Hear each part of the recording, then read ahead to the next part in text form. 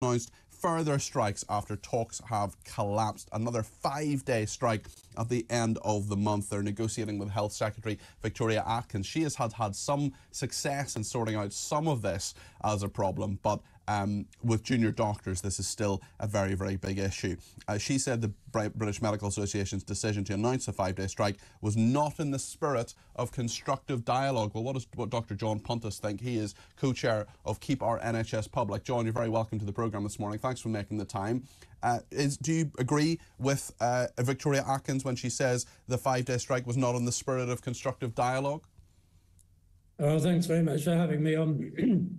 Peter, can I just pick you up on one thing? You said that the dispute with the consultants had been settled, and that isn't correct because the consultants have voted against accepting the pay offer from government and are now looking at further talks. In terms of what Victoria Atkins said, she and the government have a responsibility to sort this out, and I think that they need themselves to make a constructive offer to the juniors, and then they will suspend this strike action. So I don't think it's fair to put the ball back in the court of the junior doctors. I think this is government responsibility, and they need to make the first move. Haven't they made the first move by providing junior doctors with a pay increase of 10.3%? Well, the problem with that is that the pay claim, as you know, is 26%. Or what they say is they've lost 26% of their spending power. What happened to the 35% figure? Well, if you lose 26% and then you want to go back to where you were, that means you then have to have a 35% increase. I mean, there'll be a lot of people, John, with respect, who are listening at home today, watching at home, thinking, I didn't get a 35% pay rise, I didn't get a 26% pay rise, I didn't get a 10.9% pay rise. Why should the junior doctors? Well, this is a dispute between junior doctors and the government. So it's true that other people will have suffered, but the junior doctors can't be blamed for putting in their particular pay claim, I think. I think they have a very good case. We have to... Hold on, sorry, John, sorry. Why do they have a good case? I mean, these rises are far in advance of inflation. They're far in advance of what most people have. And I mean, they're just not being realistic, many people will feel.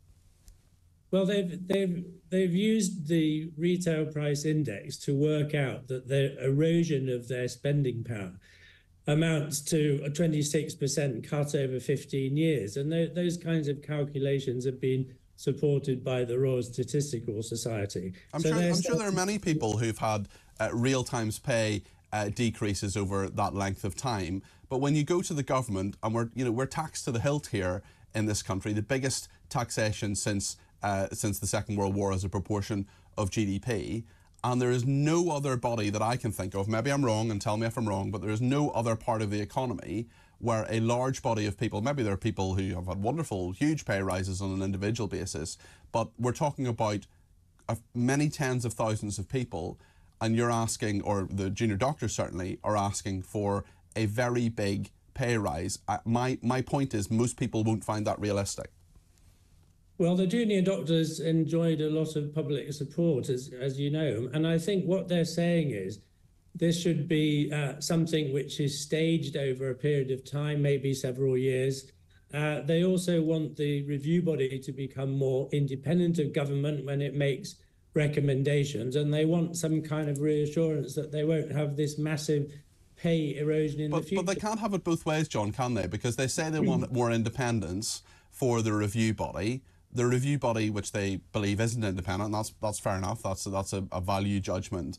But then the junior doctors say, well, we want the Prime Minister to be involved. We want the Health Secretary to be involved. I mean, the point is that NHS England is meant to be an independent body. It's meant to be an arm's length body of England. That's the body that runs the NHS in England, as the name would suggest. But then when they get the answer they don't like from NHS England, they then say, well, the government now has to be involved. I mean, surely that's having your cake and eating it. Well, I think the government, clearly, no one's arguing that the government shouldn't be involved. I mean, they're going to... Well, Rishi Sunak is. He hasn't met the junior doctors. He's arguing that the government shouldn't be involved, and he shouldn't be involved. We have to take responsibility for the state of the NHS at the present time. And we have to realise that there are huge problems with retention of doctors. I mean, only just over half of doctors who go into core training are still working in the NHS 8 years, later. Well, I mean, again, that's not good value for the taxpayer because they're putting huge amounts of money into training those doctors over 6 years, ongoing training, ongoing exams. Now, you know, there are many, many junior doctors who are very, very well qualified. Surely they have an obligation to help to try to pay back some of that money. Surely they should have an obligation to stay in the NHS for 5 or 10 years if they possibly can.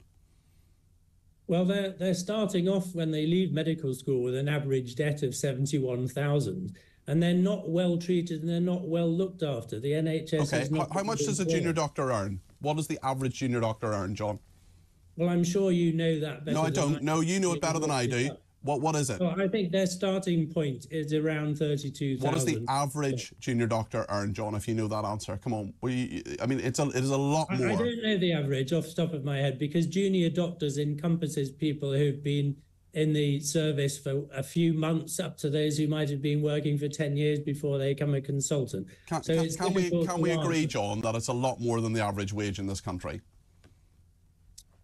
Well, it's more than the average wage, but then they spend 5 years at medical school and then they do another 8 to 10 years training to be a consultant. So I think that they would expect, and we would expect them to be paid more than the average wage in this country. And I'm happy for them to do so, John. But there are people in this country who are really struggling. The average wage in this country is £34,493 a year, and what you're saying to bin men is that they have to use their taxes to pay for people who are paid far in excess of what the average wage is. They're paid well. Yes, it's a good job. Yes, they spent lots of time in medical school. Yes, they do a very dedicated, I'm sure, very important job. But you're saying to the taxpayer that that is not enough.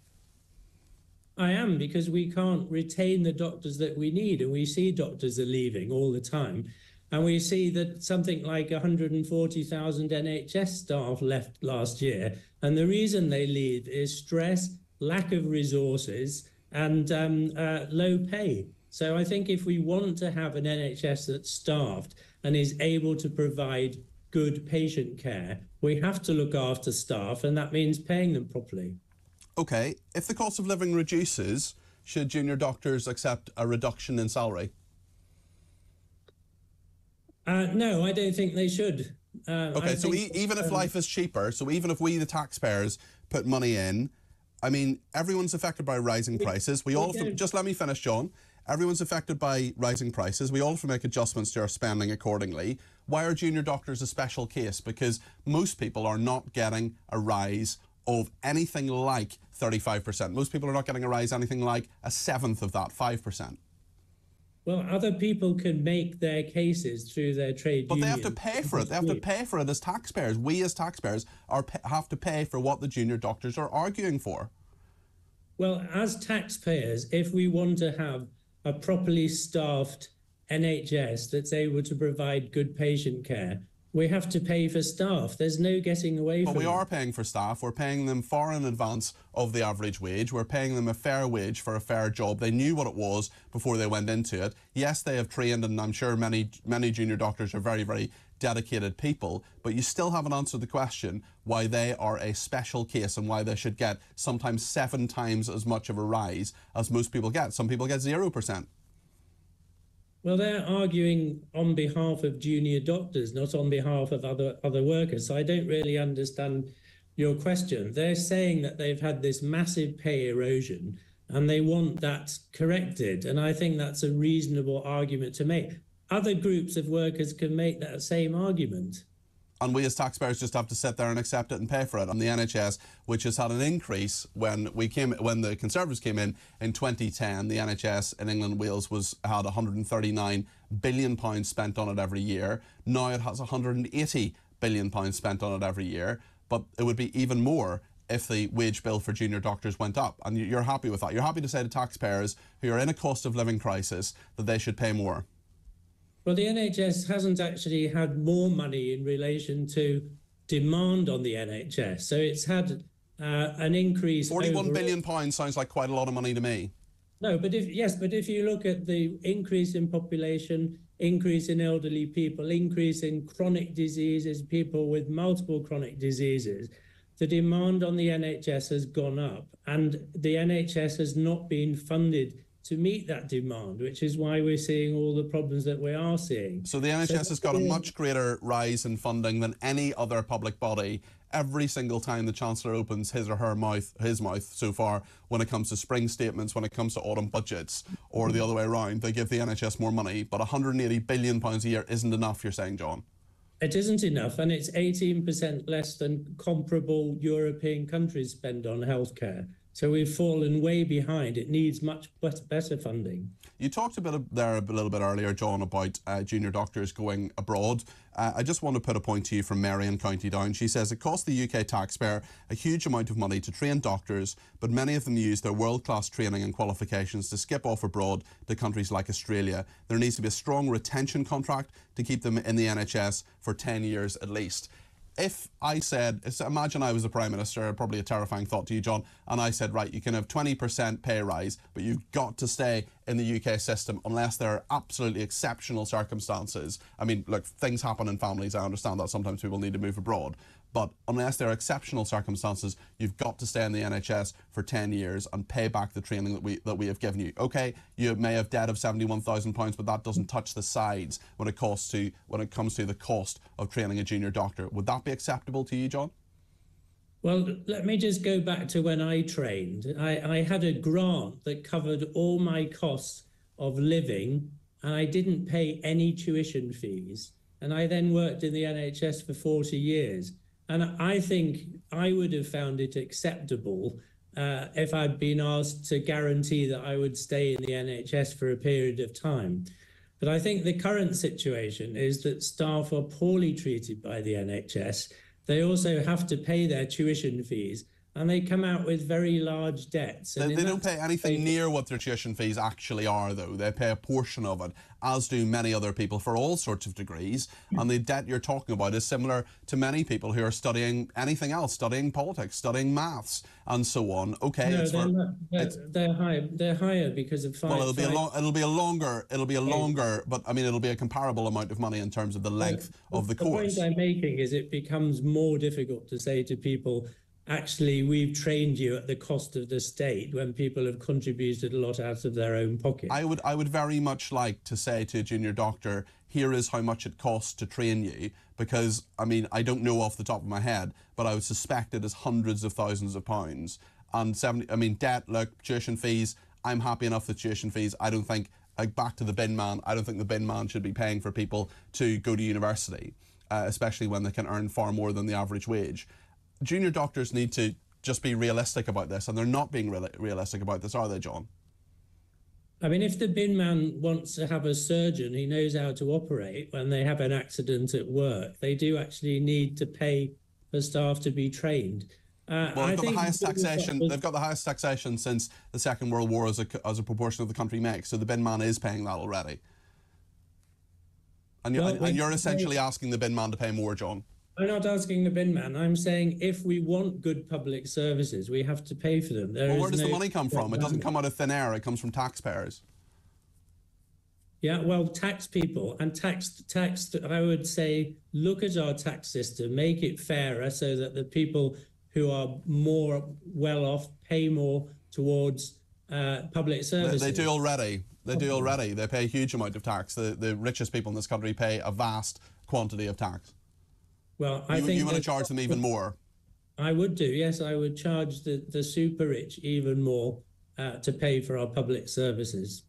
Okay. When do you think this ends? Do they just keep striking, John? Do they just keep withdrawing services and putting patients at risk? It'll end when the government come up with an offer that's acceptable to the junior doctors. So 10.3% isn't enough? It isn't enough, but in Scotland they did settle for around 12%, so they may not be far off. And I think they could look at other things, such as conditions at work and the amount of money they have to spend on exams.